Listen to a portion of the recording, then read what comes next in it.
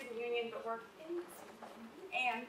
And thank you especially to Commerce Bank, because they are loaning one of their employees to us for both of the sessions that we're doing this today about Donate Life.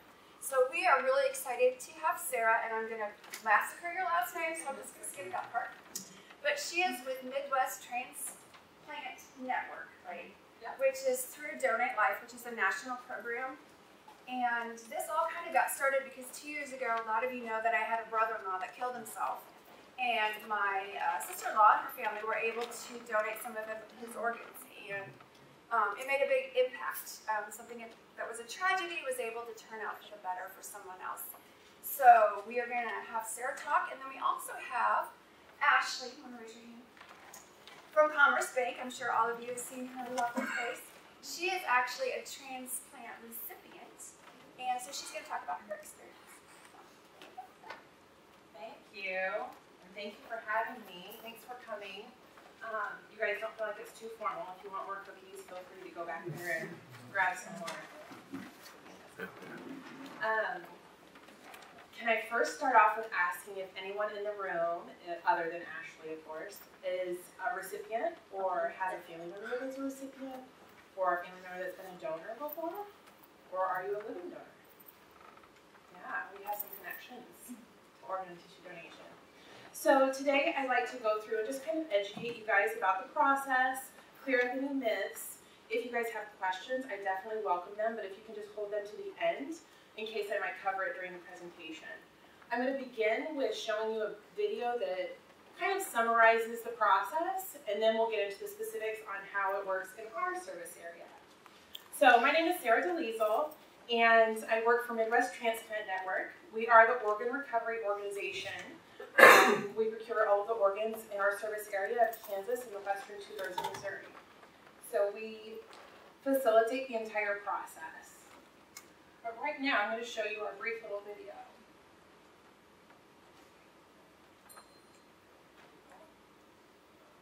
Okay, how do you sound? Sorry, one moment. I need to test this out. Sorry, Nicole, what are you about to... Oh, I think that one might be another thing.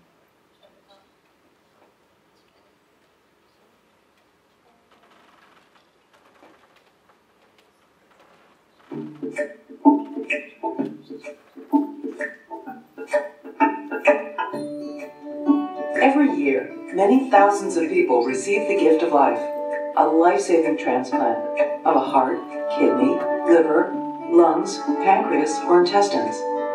And thousands more people receive corneas and other tissues that restore sight and health. Transplantation is one of the great medical advances of our time. How does it work? It all starts when someone's organ begins to fail, and that person will need a transplant to survive.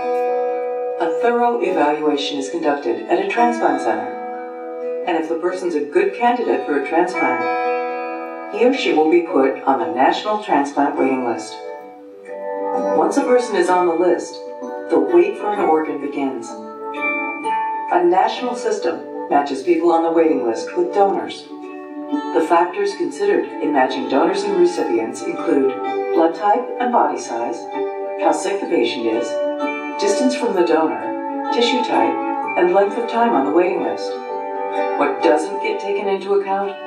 Organs are never matched based on race or gender. Income, celebrity, and social status are also never considered in matching donor organs to waiting patients. There's no telling how long the wait will take. In fact, some people don't receive an organ in time because the waiting list is very long and there aren't enough donors available. That's why an average of 18 people on the waiting list die each day. Imagine how many we could save if we all were donors. Most organs for transplants come from deceased donors. Here's how that happens. A person comes to the hospital with a life-threatening brain injury, such as from an accident, a stroke, or lack of oxygen. The doctors work hard to save the patient's life, but sometimes nothing can be done. There's a complete, irreversible loss of brain function. The patient is clinically and legally dead. That's when being a donor can turn a time of loss into a time of hope. Because machines have kept blood containing oxygen flowing to the organs, they can be passed along. One person can give life to as many as 8 people through organ donation, and enhance the lives of 50 people or more through eye and tissue donation. But now, minutes matter. Matches must be found, and transplants must happen quickly. The hospital contacts an organ procurement organization, an OPO. OPOs manage the organ recovery process. The OPO checks the state organ donor registry. If the person is already registered as a donor, they'll inform the family. If not, they'll ask the family to authorize donation. A medical examination takes place. They check the medical and social history, and if the person is eligible to be an organ donor, the computer begins the search on the national waiting list for well-matched patients. The best matched patients for each organ are contacted by their transplant teams. This is the call that every single person on the waiting list has been hoping for. The call that could mean a second chance at life. Now the transplant happens. A surgical team recovers the organs, then corneas and other tissues. The organs are sent to the transplant hospitals where the patients and transplant teams are waiting, and the life-saving transplants take place. It will take healthy living and medications to keep the organ working well in its new home. But some wonderful person has given the most precious gift of all, the gift of life. You too can make the decision today to sign up on your state registry as an organ, eye, and tissue donor. Any age is the right age, young or old. And any day is the right day to sign up as a donor. You can register through your driver's license office, or you can sign up right now, online. Remember to tell your family so they can support your wishes. More than 100 million people have already signed up, but we are all needed to save more lives. Go to organdonor.gov and sign up in your state donor registry as an organ, eye, and tissue donor. Go to organdonor.gov and share the gift of life. So that was a great, brief summary of the entire process. The entire process obviously has more details than that, but it's a good summary of how it works, how it goes from a deceased donor to giving a moment of hope to another family. So they were talking about an organ procurement organization.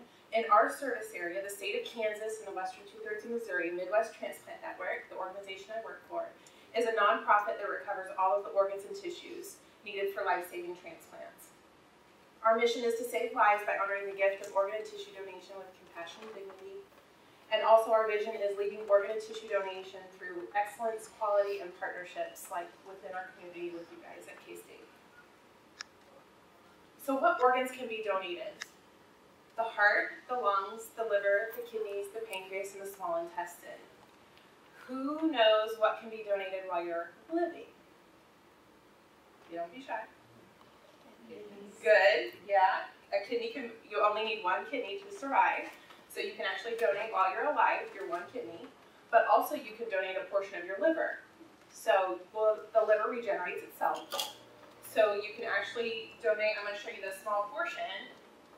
This small portion can be donated and it will regenerate in the recipient and in yourself and become a full liver.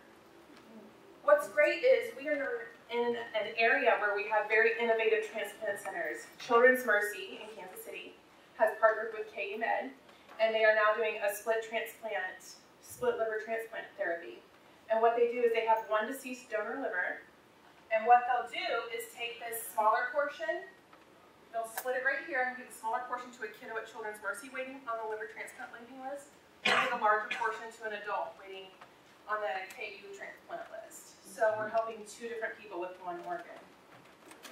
The tissues that can be donated: tendons, heart valves, veins, skin, and bones. The skin is one thing that gets some people uneasy about donation. Just so you guys know, the skin comes from the back and the back area only. And we only recover the skin from the back if it meets a certain measurement criteria.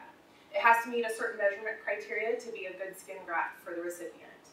So, ways that we can use that. How do you think we use skin donation?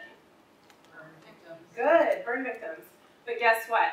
We are now using it to help with breast cancer survivors during their breast reconstruction. So that's also a way we're using donated skin.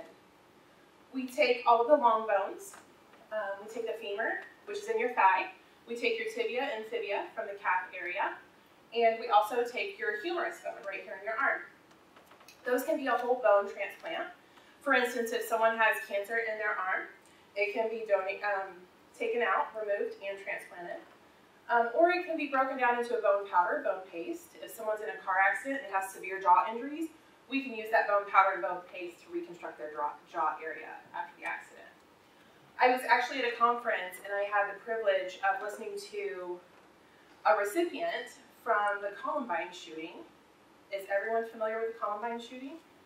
Okay, so she was in the library when the Columbine shooting occurred, and the shooter came up and put the shotgun right on her shoulder and pulled the trigger. She survived, but she was at a Denver hospital, and they were talking about amputation, but they had a specialist there that said, well, let's try and give donation a try. Let's try and transplant a whole long bone. Sure enough, it worked. She got married, and those arms have held 3 different babies. So it can definitely help a number of people. Cornea donation is also a tissue donation that can occur. Just so you know, when you donate both of your corneas, it's the contact lens portion of the eye. It's not the entire eye. A lot of people think the entire eye is donated to see someone else's sight. It's not. It's only the contact portion of the eye that gives someone else sight. And also, your cornea donation goes to 2 separate people, because those cornea transplant surgeons typically only want to do 1 cornea transplant at a time to make sure that the recipient's body doesn't reject. So you're actually going to help 2 other people get the gift of sight through cornea donation. A lot of people question whether or not medical staff is going to save their life. I just wanted to make sure that you guys understood that organ donation happens after brain death has been declared. So death has to be declared. And for brain death, it is very clear, and it's not like a coma. A coma is when your brain's taking a nap, it's injured, and it's trying to recover. Brain death is irreversible. You will not come back from that. On the left-hand side of each picture, on the far left, you're going to see all of the blood vessels and the blood pumping in that brain. That means that patient is alive and well. On the right-hand side, right here, you can see that the blood flow isn't existing.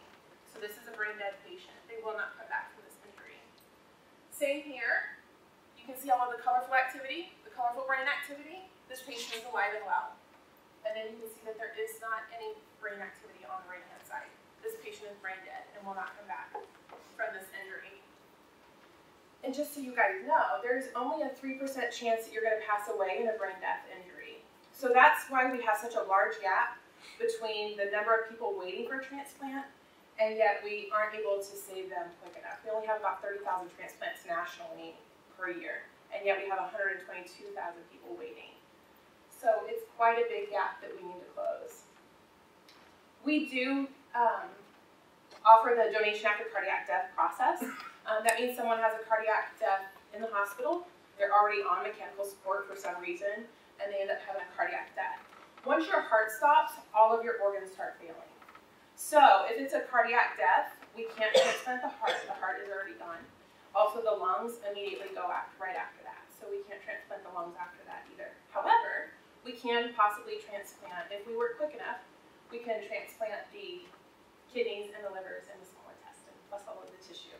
So most people actually pass away from cardiac death, which is why tissue donation is more prevalent than organ donation. In our service area just last year, we had a record number. Our record number was 200 organ donors. Our record number for tissue donors was over 1,100. So that's how much you can see the difference. So for the donation process, you kind of saw that in the video. When a patient passes away at the hospital doesn't have access to the donor registry information. The federal government says, we want the hospital to be focused on life-saving efforts. Then the recovery team will check the donor registry status. So that's when we check the donor registry.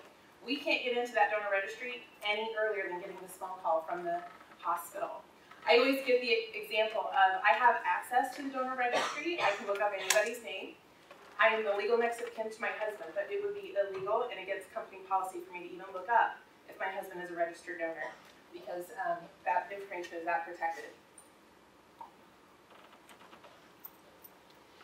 So then once we get the phone call, this is when we check the donor registry status. We want to see if the person is a first person authorized donor. If you are over the age of 18 and you have said yes to donation, we are going to move forward honoring your wish for that. Your family can't override it. Previously, your family could in the state of Kansas, but now they can't unless you're a minor. So if you're under the age of 18 or you have siblings or children that are under the age of 18, parents do get to override, or legal next of kin gets to override that decision. And based on what the status is, we will then approach the family. We always approach a family and talk to them about organ donation. It's important for us, however the donor registry status is, for instance, if someone is listed in the donor registry status, we would then come forward to the family and let them know your loved one's already made the decision, but we want to sit and take the time to answer any of their questions. Because if we don't, there is a family in grief that is now worried that we're not taking good care of their loved one. We want to make sure that they don't have any extra anxiety through this process because they're already going through enough. So we make sure that we answer any and all of their questions. If the individual is not in the donor registry, then we end up approaching and asking the family, have you ever talked about it? Have you thought about it? Do you know how your loved one felt about it? So it's important that no matter how you feel about donation, that you talk to your family and let them know, because we will always approach and ask about donation. This is when we begin the process. You saw the computer on the video, when we start finding a match on the United Network of Organ Sharing. And then we facilitate the entire donation and transplant process. Just so you guys know, in our service area, there is a member of the Midwest Transplant Network team with the donor at all times. Because we know that their family can't be there with them, we are acting as their family to make sure that they're there and taken care of. We want the family reassured that we're taking care of their loved one. We do also offer and the 6-foot-tall K-State basketball player, right? There's 2 different body sizes. So it definitely it matters on the body size as well. How sick the patient is on the wait list. Distance between the donor and the patient hospital. Also how long the patient's been waiting. Potential recipients' health. So on the donor family side, after their loved one is deceased, we begin the process of testing. We do the blood draw, we see who they're matching. Well, all of this is working on in the background. The entire donation process is completed within that 3-day, most of us know it's about 3 days after someone passes away to the funeral process. All of that is occurring within that 3-day time period. We do not want to delay the funeral as much as possible. So we are trying to work very fast and very quickly. Plus, we only have 24 hours to place all of those organs. So we have to move very quickly. While that's happening, the recipient gets a phone call. And the recipient has to get to their transplant center, and they too have to go through a gauntlet of testing before they get the transplant. And the reason why is they need to verify that that recipient isn't even battling something as simple as a small cold.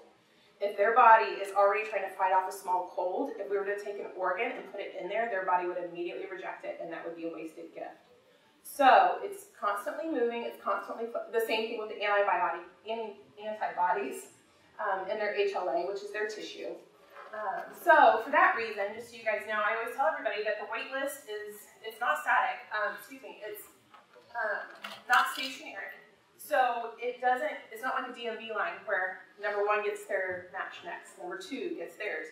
It's constantly moving and fluctuating. However, just like it said, it's never based on race. We always say donation's not colorblind. And then also that it's also not based on celebrity status. A lot of people think that you can buy your way to getting an organ, and that's not possible. So is there an age limit? Absolutely not. Just like the video said, any age is the right age, and any day is the right day to sign up. Really, the donor registry just says that I'm taking a pledge that I want someone to see if I can save a life at my time of death. It doesn't give a promise that you're going to be the healthiest of all healthy people when you pass away, because none of us know when that's going to happen. All it says is that you would sure like for us to give it a try. This is Miss Ruby. Miss Ruby was in our service area. She's in Kansas City area, and she is actually an 80-year-old liver donor. So it definitely shows that any age is the right age to give the gift of life. Will the doctor save my life? Absolutely, 100%. I've even spoken with EMTs that have said, if you are in that kind of traumatic injury, we don't even care what your name is, let alone if you have that donor symbol on your driver's license. What we care about is getting you stabilized and getting you to the hospital. That's our job. The hospital team is responsible for life-saving efforts. They don't care about donation and transplant. That's when we step in. So it's a very fine line about a life-saving team. So that's the hospital, ER, and ICU staff. They're there to save your life. But then once the patient's been declared brain dead, then they step away from the case and we step in as the recovery and the transplant centers.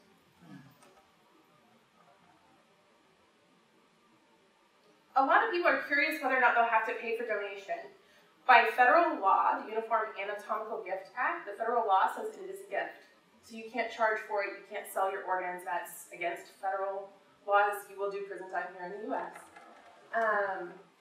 So I just wanted to make it clear though, that who is responsible for what finances. Any life-saving effort, if there's say there's a car accident and your loved one is life-flighted to the hospital and they're given a bunch of medications to try and revive them, all of those are life-saving efforts. So the family is responsible for all of those. However, once brain death has been declared and we move forward with the donation, Medicare, Medicaid, the recipient's insurance, we pay for all of that process. We cover all of those charges. But then the funeral arrangements are back on the family's fiscal responsibility. Any questions about that part? Okay, good. What does my religion say? A lot of people are concerned that it might be against their religion. Just so you know, we have the National Organization Donate Like America has done a lot of research to find out that all major religions do support organ, eye, and tissue donation as a final act of love and compassion. Some of them might have their stipulations. For instance, Greek Orthodox is okay with giving the gift of life, but they're not okay with giving to go to research or science. So that's a little stipulation. Most of them end up basically leaving it up to the individual. Basically saying the afterlife is not dependent on whether you are or are not giving the gift of life. We do have a saying in our organizations that say, don't take your organs to heaven because heaven knows we need them here. Will you be able to have an open casket funeral? Yes. Nothing donation related will ever prohibit an open casket funeral. How many in the room have seen, even on a show, TV show, an autopsy? Yeah, so you know there's a Y incision in the chest cavity to see the organs. So that's where we recover the organs from. Just so you guys know, on the tissue donation, we get all of the tissue mainly from the leg area, the sides of the skin, from the back, and the eyes, right? Well, your eyes are closed in the casket. We start an incision at the top of your leg and we go down to your toes, and that's where we recover. We reconstruct all bodies. We do that no matter what the funeral arrangements are. It's important for us to do that because even if the loved one had a plan of no visitation, I don't want anyone viewing my body and I want to be cremated, we will still reconstruct the body because we don't know if at a last minute a family member wants to see their loved one and say goodbye. So we will always pay that respect to our donor.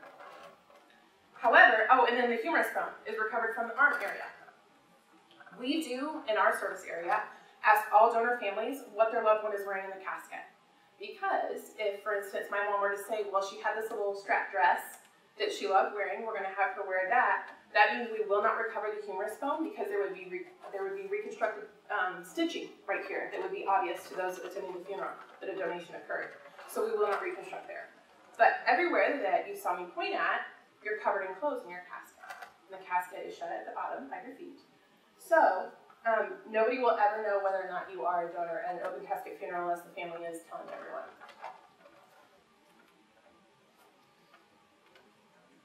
Can my family decide about donation?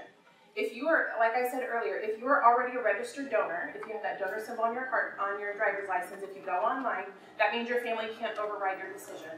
It's our responsibility to be there to protect your decision when you're no longer there to be your own voice. So it's important for us to do that. Except for minors, like we talked about earlier, that parents do get to override the minor's decision. If a minor is in the donor registry, we'll approach the family and we'll let them know it looks like your child supported the gift of donation, and then we offer them a decision. Would you like to honor that wish for your child, or would you like to override that? And they're able to make that decision. So it's really important, though, we always encourage everyone to talk to your family about donation now, because when they're going through this grief, having to decide about donation just adds that much more grief and anxiety to them at a time when they're already trying to process your loss. So it's important to talk now about it so that way they can confidently say, I know exactly how my loved one felt about donation. So some stats and facts.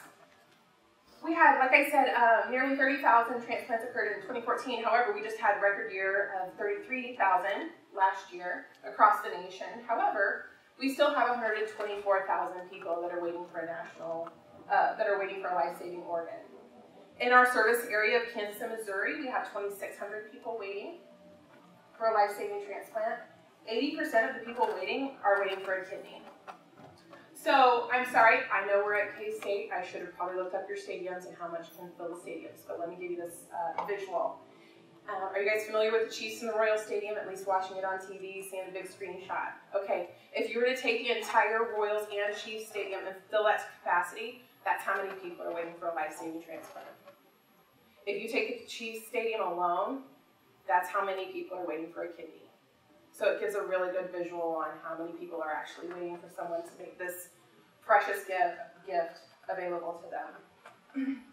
One person is waitlisted every 10 minutes. So by the time we're done with this meeting today, 6 more people will be added to that transplant waiting list. 22 people die every day. I know the video said 18. It's now risen, unfortunately. However, the good news is 51% of the U.S. have already made the decision that they would like to donate at their time of death and have become registered donors. One organ donor can save up to 8 lives, and then all of your tissue can actually help 50 plus people. So your donation with the eye donation that can help 2 people can actually help 60 people. These are the individuals you will help.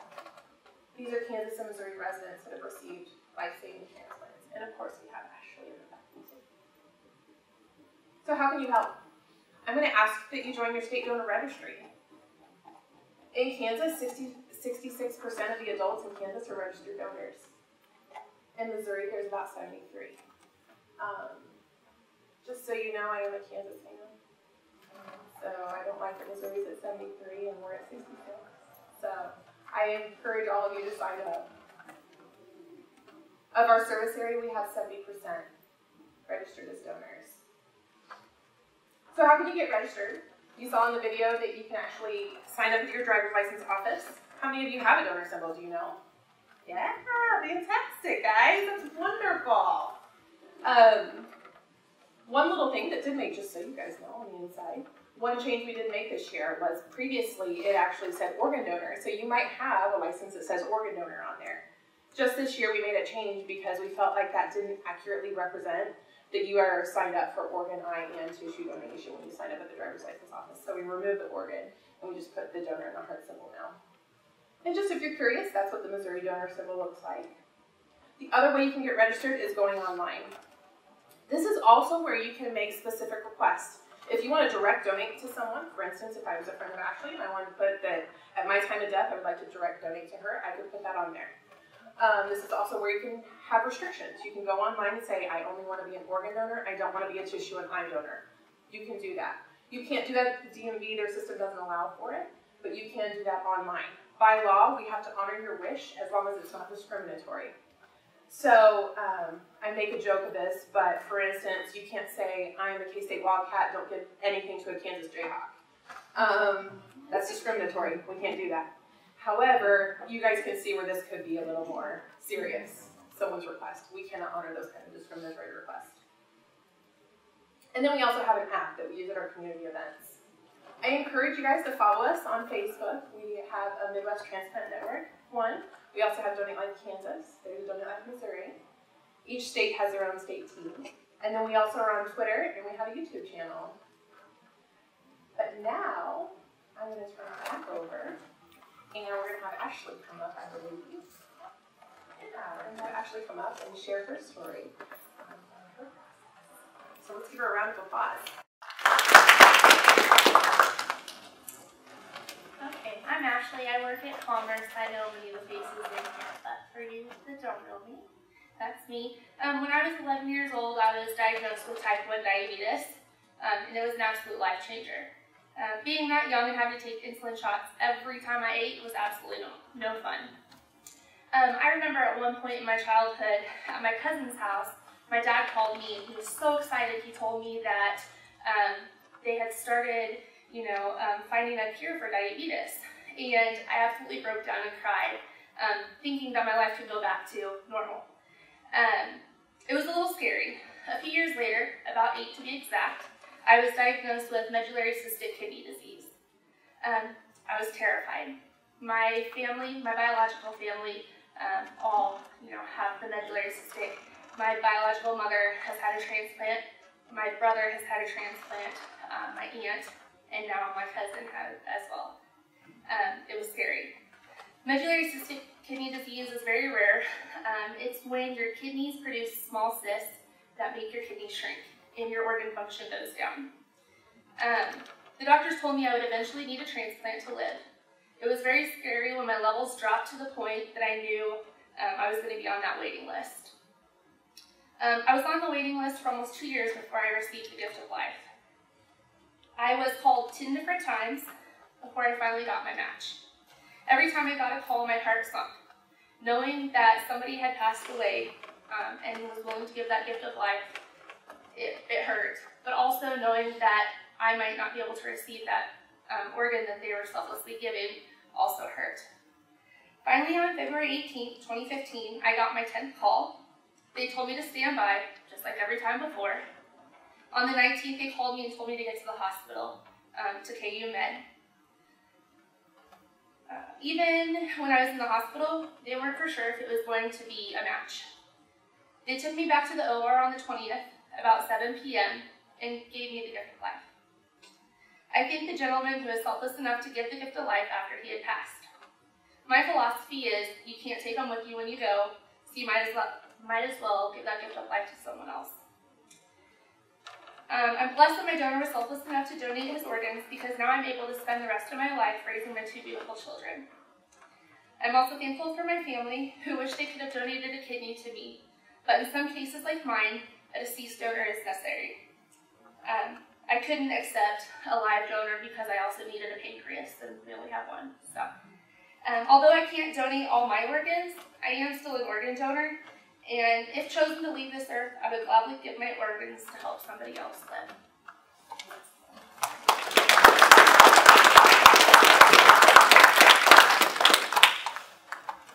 Thank you, Ashley. I think it was excellent that you shared about how you had 10 calls. I think a lot of people don't understand that sometimes it takes 10 rounds before you can find a match that works. Things happen. So it's important for all of us to sign up to give that gift of life.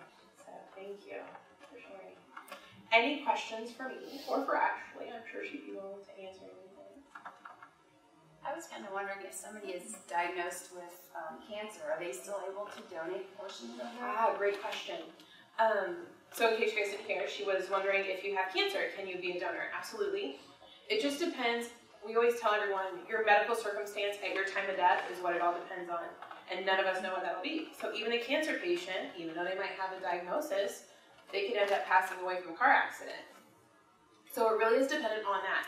It depends on where the cancer spread, if it's all of their body. However, just so you guys know, cancer never impacts your corneas. So you will always be able to give 2 different people the gift of sight. And I know that a lot of people think that organ donation is what saves lives. It is. However, I've talked to numerous cornea recipients, and their blindness ends up making it so difficult for them that they can't work, they can't drive, they have to stay at home, they can't do their hobbies. So slowly, their life is taken from them until they get that transplant. And then they can see again, they can work again, they can drive again, and their life comes back to them. So it can be just as important.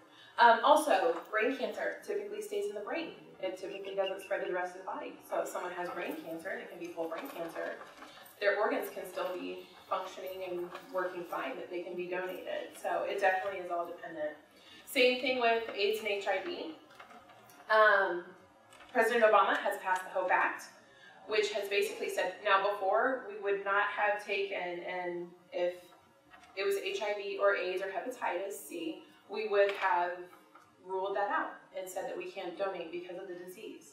However, now those patients that have HIV, AIDS, and hepatitis are on medications that typically end up being really hard on their livers. They end up becoming where they need a liver transplant. Well, as medical professionals, we have come together to say, well, we can't take a perfectly fine gift that doesn't have a disease and put it in a body that does have a disease that's going to pass away. That's not fair to all of those other 124,000 people waiting. So this HOPE Act has actually said, well, what if we have an HIV patient who passes away and can donate theirs? Can we not donate directly to an HIV patient? So now that's what the HOPE Act can do. It can donate HIV and AIDS patients directly to HIV and AIDS patients. Same with hepatitis, can donate directly to a hepatitis. We will not, in our service area, we haven't had that kind of transplant yet. It doesn't mean that we're not cooperating. It doesn't mean that we won't participate in it when it happens. It just hasn't come across our organization yet. However, we will not take a diseased organ and put it in an individual who does not have the disease, just so I'm clear on that. We won't do that. We'll make sure it's a safe transplant.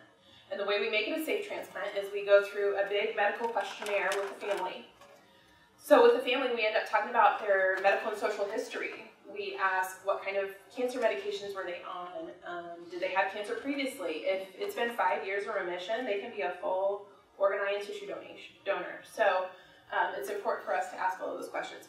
Did they have AIDS? Do they have HIV? Those are, give us red flags. The social questionnaire does ask quite a number of very personal questions. We do ask loved ones about the sexual activity of the deceased. We need to make sure that it's not unsafe sexual activity. In fact, to be honest with you, when my grandma passed away, they called about tissue donation, and my mom was there with all of her 4 other siblings, and my grandpa, and my grandma and grandpa had been married 50 years, so been married quite a long time. And they asked my mom, and they said, we're going to have to ask you this. It might be difficult, but did Grace have many sexual partners? And did she have any other people or pay for any kind of other sexual activity? My mom just was like, no. She was married to Grandpa for many plus years. However, there are situations where a loved one does know, where there might be some risky behavior, drug use, risky sexual behavior that we need to make sure that we know, so that way we can make sure it's a safe transplant for recipients. But that's a good question about the medical side of things. Any other questions? I sure appreciate you guys coming. So feel free, it looks like there's some more goodies back there. And then also, please, before you go, come up and get some goodies up here too. I have emery boards, bracelets, and some tissues. So, thank you for coming. If anybody has questions that they just don't want to ask out in the open, you can always come to the HR department and we can pass those questions along and get those answered. And you can always go online. There's always lots of information online. So that's it. Thank you, everybody.